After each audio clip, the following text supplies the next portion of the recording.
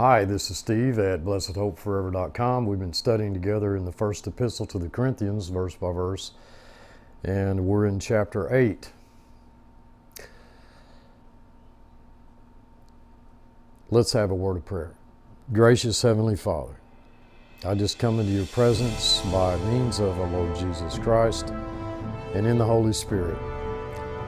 So thankful for that access that we've been given to boldly approach the throne of grace and for help in time of need. We are so aware of our limitations, of just how little we know. We're so grateful and thankful that we have you as our teacher, that you instruct us, that you guide us, that you comfort us. I just want to ask you to filter out all of that which is not of you, which is foolish, which is ignorant, which is not of the truth. Strike out, filter out all of that which is not of you, but seal to our hearts that which is truth and truth alone. For it's in Christ's name I pray. Amen. Chapter 8's been a very interesting chapter in the sense that, prior to this, we looked at relationships between husbands and wives, relationships between parents and children, relationships between fathers and their virgin daughters. We've looked at relationships and how that they are to be viewed in light of the new covenant of grace that we live under. And now we're looking at basically relationships in general, I believe, with our brothers and our sisters in Christ. In our last study together, we had reached the area of verses 9 and 10, I believe, of chapter 8. And as we go through this section by section and hopefully verse by verse, I know I don't always do that, but as we go through this and we look at this, the 8th chapter, it started another consideration of some of the questions at Corinth. They had received a message that they were to abstain from food that had been offered to idols and from idol worship and the eating of blood. And there were questions that arose within the body of Christ there. There were questions that arose over this matter, and so we were introduced in the chapter to the fact that we are, in fact, we are God's children. God has a family, and we're His children. And we're brothers and we're sisters in Christ. Just like an earthly family has a family with weaker and stronger members, God's family is no different. We are brothers and sisters in Christ. He knew us before we knew Him. It's astounding how that the biblical truth of God foreknowing us and choosing us, you did not choose me, but I chose you, he says. What anger that seems to cause, and dissension and division that it seems to cause among many people who profess to know and love the Lord, who profess to be Christian.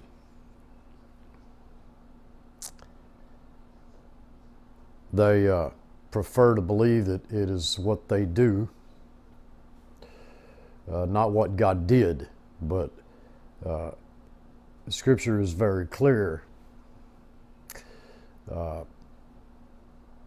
Perfect, passive, if you're looking at the grammar, God did it completely in past time, with the results continuing on into the future or into the present. And we're looking at the present reality that it is God, it is He who foreknew us, not us who foreknew Him. And He called us so that we are, or He called us because we are His children, one family in Christ.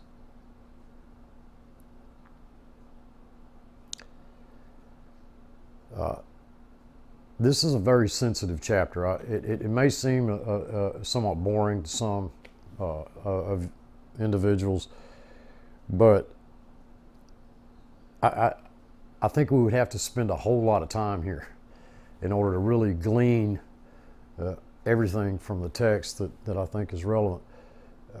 There's no doubt that there's evidence of Christian love, but there's clearly an anger toward the doctrine of election. And there are great differences among Christians. And it almost comes to a point of hostility sometimes. I mean, I've had Christians who wanted to hurt me, who wanted to hit me because, you know, I said that God was sovereign. Now, you may not have experienced that in your walk and in your life with the Lord, but I have, and I know others who have. I didn't say that He was sovereign. God Himself said that He was sovereign. Our chapter started out that He foreknew us, that we're His. This is how the chapter started. When we deal with other Christians, we're dealing with not only brothers and sisters, but with those for whom Christ died. He loved them every bit as much as He loved us or any one of us. He died in their place, a substitutionary death. He died for them. They're His children. We are God's children. Whether we're strong, whether we're weak, we're still God's children. If you had younger children in a family, I'm sure that you would, you know, more immature children or younger children, I'm sure that you'd have the same concern for them, and so does God here. That's my point. They're His children, and our concern for them ought to be the same as His concern for them. That's my point. I think that's the point here of 1 Corinthians chapter 8. So we are a family together.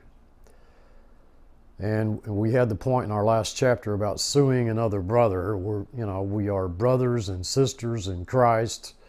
We're not to go before the world, the court, to sue our brothers and sisters, to settle matters that could be settled, that should be settled among us in the body of Christ. And then we were told that there are idols all over the place. There are those that are called gods, but there's only one God and one Lord Jesus Christ. It seems like such an obvious truth to most of us. I mean, you know, we tend to read those words, or we tend to speak those words, and, you know, there's only one God. But I wonder just how much the truth of that really has seeped down into our soul. We have God the Father, by whom are all things, and the Lord Jesus Christ, through whom are all things, by the Father, through the Son, okay, whom are all things, one God, three persons. That's what really exists, not all of these idols, these made of stone or made of whatever they're made of. But every man doesn't have that knowledge. Every man does not have that knowledge, because for some with conscience of the idol unto this hour they eat this as a thing offered unto an idol, and their conscience, being weak, is defiled. Their conscience. That's the definition, basically, of strong and weak. Now, I don't see how that definition cannot include doctrine. You know, when we talk about weaker brothers, the stronger brother versus the weaker brother. I think doctrine plays some relative part in that. I'm fairly convinced of that. I'm absolutely opposed to the idea that if you're not an expert in Greek or Greek grammar or Hebrew or I don't know, whatever else, that you don't, if you're not an expert in homiletics or hermeneutics or anything, that you don't know what this book means. I think God has written in rather simple language that which we can understand and believe. But we also, at the same time, we also know that doctrine saves us. O Timothy, give heed unto doctrine, for in doing so you shall save both thyself and them that hear thee. That is delivered, okay? Doctrine delivers us. The weak person, I believe, is one who has a weak conscience. The strong person is the one, who has a strong conscience. You can argue, I suppose, about how much doctrine has to do with that, but the fact that one is strong in biblical doctrine does not necessarily mean that he isn't weak in conscience.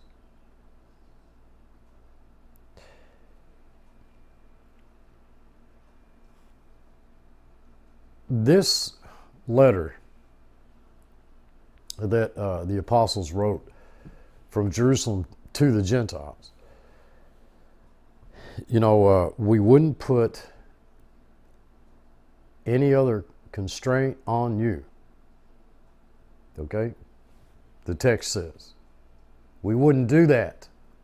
We are not putting any laws, rules, regulations, constraints, demands on you. We only write that you abstain from food offered to idols.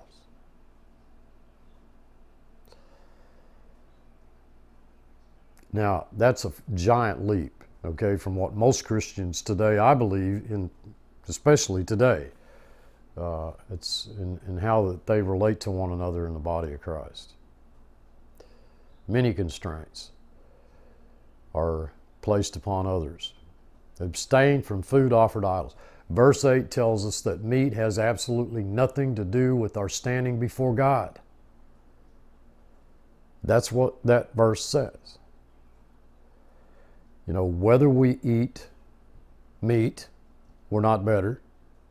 And whether we don't eat meat, we're not worse. Or vice versa.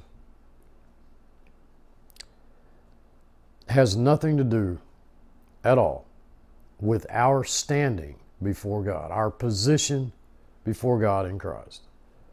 I'm told by the Holy Spirit that what I eat has absolutely nothing to do with my standing before God. Okay? Now that is a strong statement. A very strong statement.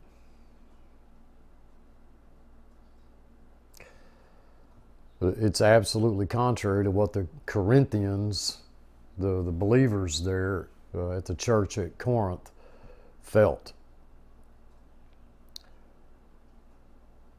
However, take heed lest by any means this liberty of yours becomes a stumbling block, that is a snare, a trap to them that are weak.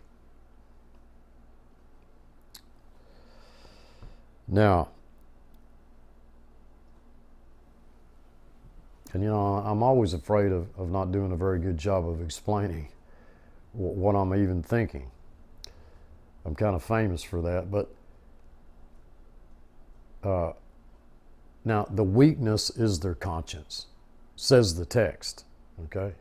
It's not the faith, it's their conscience.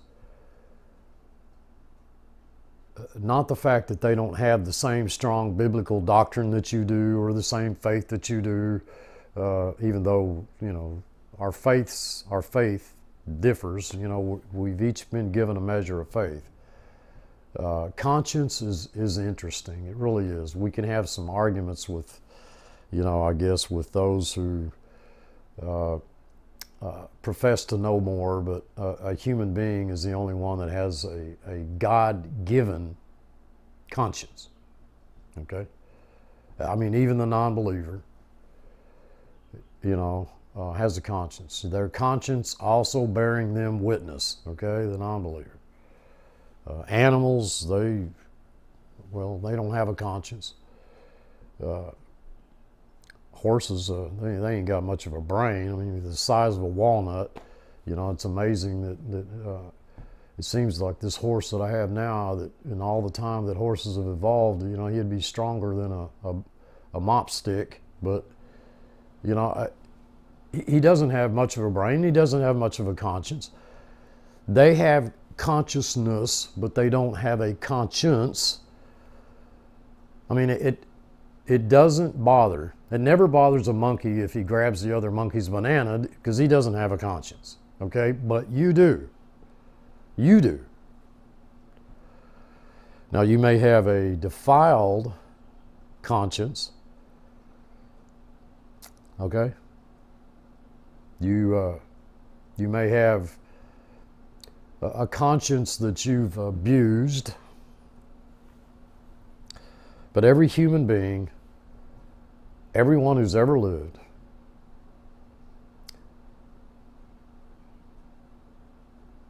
has a conscience. Even nations have a conscience, okay? And we're apparently, you know, here in the U.S., we apparently we're changing the consciousness of this country, or we have for a long time.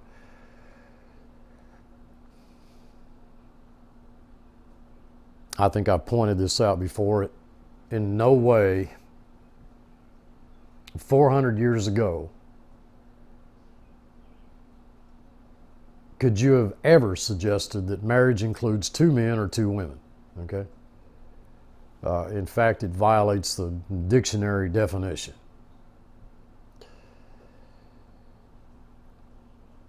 And if anyone had suggested that it would become legal, people, I don't think people would have believed it. And yet there is a consciousness among many people that this can't be right. And God is saying there are some who have a weak conscience and some who have a strong conscience.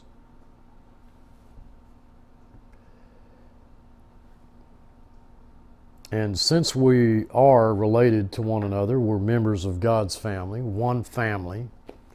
We're brothers and sisters in Christ. We're members of God's family. Since we're brothers and sisters in Christ, we ought to respect that. And there's a lot of scripture.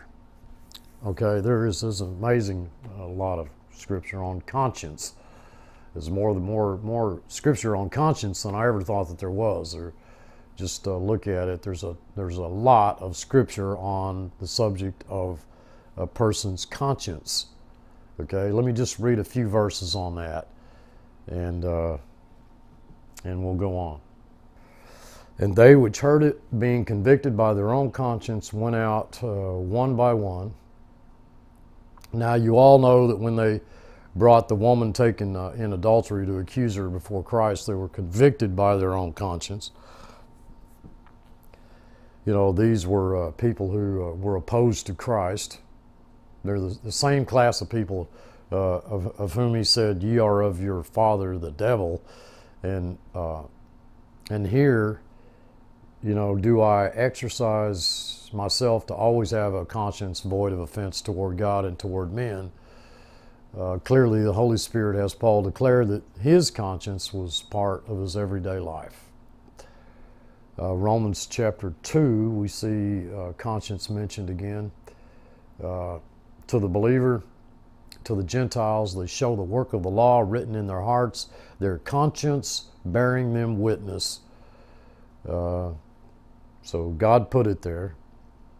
Romans chapter 9, I say the truth in Christ, I lie not, my conscience bearing me witness in the Holy Spirit. Romans chapter 13, many of you may remember this from when we went through Romans. Wherefore you must need to be subject not only for wrath, but also for conscience sake. 2 Corinthians 1, for our rejoicing is this, the testimony of our conscience, that in simplicity and godly sincerity, not with fleshly wisdom, but by the grace of God, we've had our own conversation in the world. 1 Timothy 1, holding faith in a good conscience, which having put away concerning the faith, many have made shipwreck. 1 Timothy 3, holding the mystery of the faith in a pure conscience. 2 Timothy 1, I thank God whom I serve from my forefathers with a pure conscience, that without ceasing I have made remembrance of you. Hebrews 9, gifts and sacrifices are offered which cannot make the worshiper perfect in conscience. How much more, listen, how much more shall the blood of Christ, who through the eternal Spirit offered himself without spot to God, purge your conscience from dead works to serve the living God. Hebrews 9:14. Now that's a strong, strong verse. Was the purging, folks, of your conscience regarding sin, was it sufficient? I mean, many Christians apparently don't think so. The Holy Spirit says that Christ offered himself without spot to God. Now, we can talk about what he did for you on the cross, okay? But he offered himself spotlessly to God in order to purge your conscience from dead works to serve him, to serve the living God. Dead works, because nothing you could ever do for God could equal what Christ did for you, okay? If you really understand that, you have no more conscience of sin. And I talk to Christians all the time whose entire focus is on sin, not just in themselves, but in others, okay? They just can't get away from remembering that bad thing that happened to them that they did years ago. Folks, why is it so much easier to think that we've committed a sin that can't possibly be handled when God says that Jesus Christ died once for sin, not just your sin, but all sin? If what Christ did in offering himself to God was insufficient, folks, then we don't have any hope. We have no hope. Blessed hope forever, no hope. Okay? We ought to have no more conscience of sin. That isn't saying that you don't sin. But you say what God said, Christ paid it all. The reason that you have no conscious guilt before God in regard to the sin matter is because Christ took that guilt. Every sin that you ever committed was future when Christ died. But he's not going to die again. He offered himself only once. 1 Peter, having a good conscience, that whereas they speak evil of you as evildoers, they may be ashamed that falsely accuse your good conversation in Christ. If you feel guilty for some sin in your life, then Christ didn't do enough as far as your thinking goes, okay? The Almighty, eternal God, who in our very chapter was the creator of all things. When he says your sins have been forgiven, they're forgiven. 1 Peter 3, The like figure whereunto even baptism doth also now save us, not the putting away of the filth of the flesh, but the answer of a good conscience toward God by what? The resurrection of Jesus Christ. Dearly beloved, we died with Him, we were buried with Him, and we rose with Him. It's the answer of a good conscience. Okay? But make sure this liberty of yours doesn't become a snare, a trap to a brother or a sister in Christ who has a weak conscience. Clearly, folks, the 10th verse says this is open and apparent to anybody who sees you. Okay? Clearly, our text is saying, and other, I believe other truth confirms, that all of these who are weak are by God's design, yet almost everybody that comes to this text says, now what we ought to do is we need to strengthen these weak brothers. It doesn't say that. The general opinion is that these people don't know enough, man, they're just kind of dumb. You know, we're smart, they're dumb. You know, if we taught them more doctrine, if we gave them more insight, well, you know, if we just did this, that, or the other thing, they wouldn't have this weak conscience. Their conscience wouldn't be so weak. The reason that they have this conscience, which this text says is weak, is because God put it there. Okay? You didn't put your conscience there, wherever it's at. Okay? God did. God says in this chapter, no man knows anything yet as he ought to know.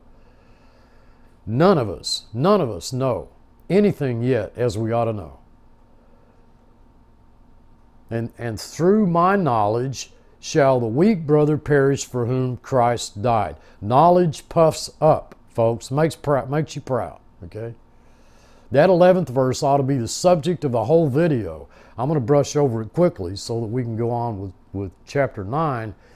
But shall the weak brother be ruined for whom Christ died? This is a brother for whom Christ died. This is your brother in Christ, okay? Christ died in his place. Now, if you happen to be an Arminian, all right, you're thrilled, okay, with this verse. You know, clearly here is one for whom Christ died, who can go to hell, and you do that by saying perish means go to hell. Amazing what we do with words. You know, we do that with saved, as though saved means born again. It doesn't. It means rescued. It means delivered. You may be delivered. You may not be delivered. But whether or not you're born from above is totally up to God and nothing to do with you. It doesn't have anything to do with you. And we treat words lightly.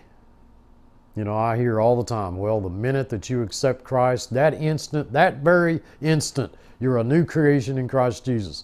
But to say that, you have to change the obvious and open meanings of words. And I don't want to do that. I can't do that. The word perish is a word that means to be ruined, to be destroyed. Can a Christian can your brother or sister in Christ be destroyed? Can you destroy them? Yes, you can. God says through your knowledge, a weak brother can be ruined for whom Christ died. You know, I read Romans chapter 14 in a previous video. Hast thou faith, have it to thyself before God. Blessed is he that condemns not himself in that which he allows. That's his conscience. But he that doubts is condemned if he eats, because he doesn't eat of faith, and whatsoever is not of faith is sin. A conscience ruined. Not a soul destroyed. Not sent to hell. You know, I give unto them eternal life, and they shall never perish. It can't mean that they're going to perish, that they're going to go to hell, that I've sent them to hell somehow. I've sent my brother to hell. That's just ridiculous.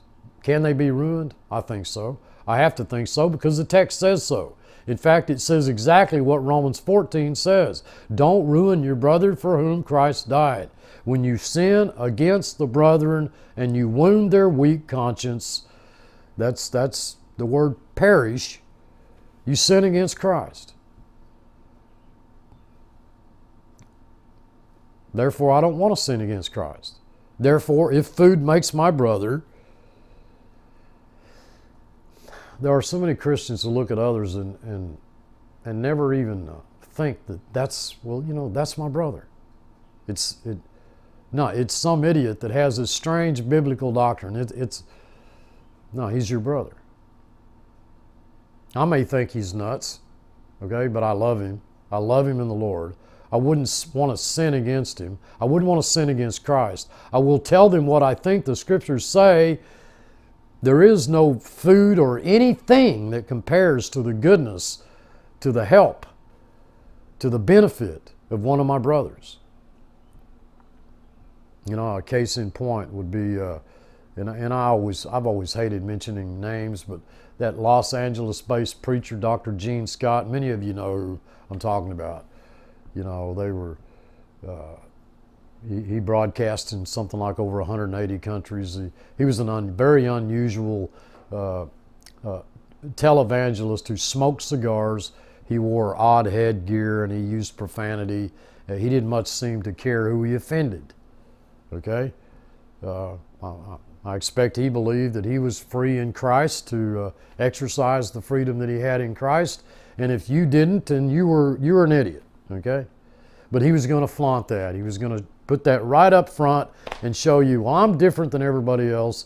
I don't believe in all that nonsense, all that garbage that everybody else does. I know that we've been forgiven of all our sin. I know that my conscience has been purged of all sin. That I don't have, there's no room in my life, my walk, my relationship with the Lord for a guilty conscience. God would not have me have that, do that. I'm free in Christ.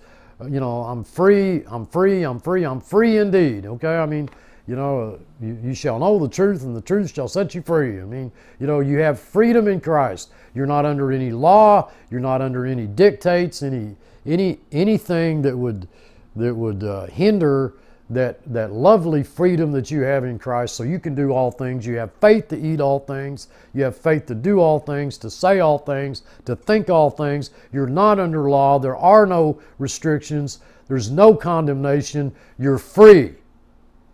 You're free. And your brother doesn't believe that, and your brother is an idiot. And he ought to believe like you. He ought to act like you, think like you, believe like you. We've all been given a measure of faith, dearly beloved. You didn't muster up that faith on your own. You're only where you're at because God decreed, determined, willed that you be. Okay? He's either working in you both the will and do of His good pleasure, or He lied. And if He's working in you both the will and do of His good pleasure, is He not working in your brother both the will and do of His good pleasure? Are you your brother's keeper? Who are you to determine how much faith you think your brother ought to have? Well, you know, if you just had the faith that I have.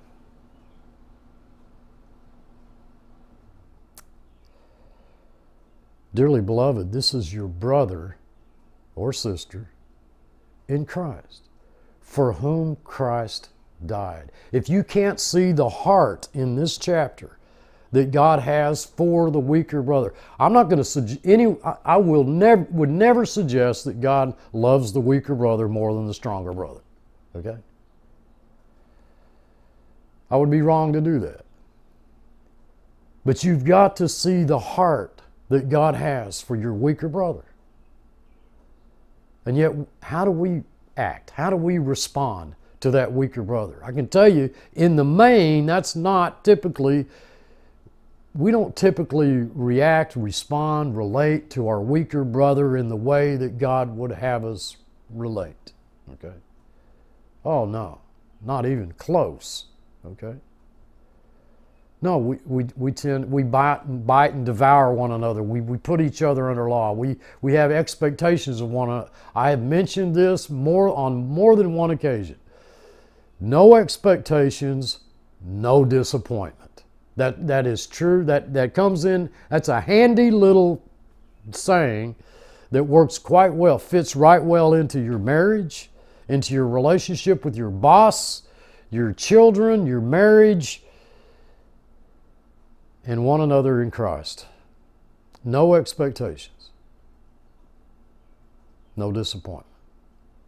I would say you could even carry that over as far as into your relationship with God Himself. Do I have any expectations of God? Well, none other than what He said that He would do. But do I have any expectations of my brothers and sisters in Christ? Unjustified, undue expectations. How is it that I cause a brother to stumble? How is it that I cause that brother, that I come to sin against Christ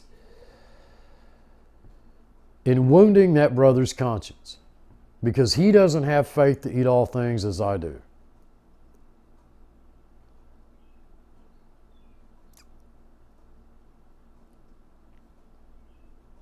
I don't think that freedom is something to be flaunted, okay? Or like in the case of Dr. Gene Scott, I mean, really flaunted, just in your face, okay? Yeah, I'm gonna just buck the entire system, and I'm gonna really show you what it's like to be free in Christ, okay? And I'm not going to argue with, I would have never argued with Dr. Gene Scott about as far as smoking, cigars. Well, is smoking cigars a sin, or, is using a little profanity, is that sin? I mean, whatsoever is not of faith, folks, is sin. All right? And here's your brother, the weaker brother, the one for whom Christ died. He doesn't have the faith that you have.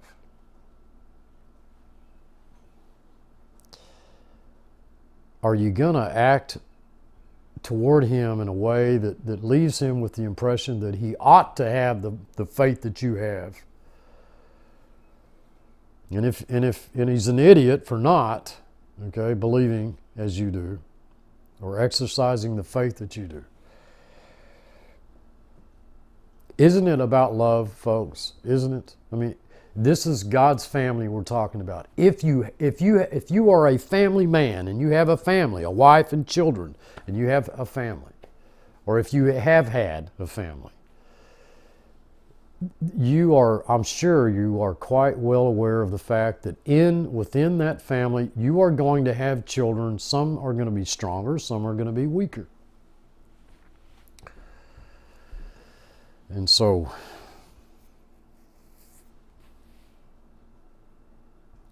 how would you as a parent react to the weaker?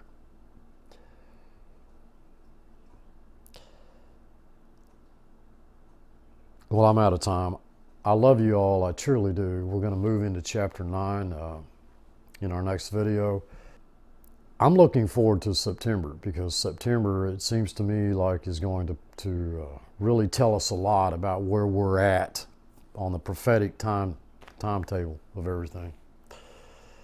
And I'm also, I also haven't given up on summer. This is, I believe, at the time of the date of the recording of this video, this is the first day of summer. I wish everyone a blessed summer. Enjoy your summer. Rest in Him. Until next time, this is Steve. Thanks for watching.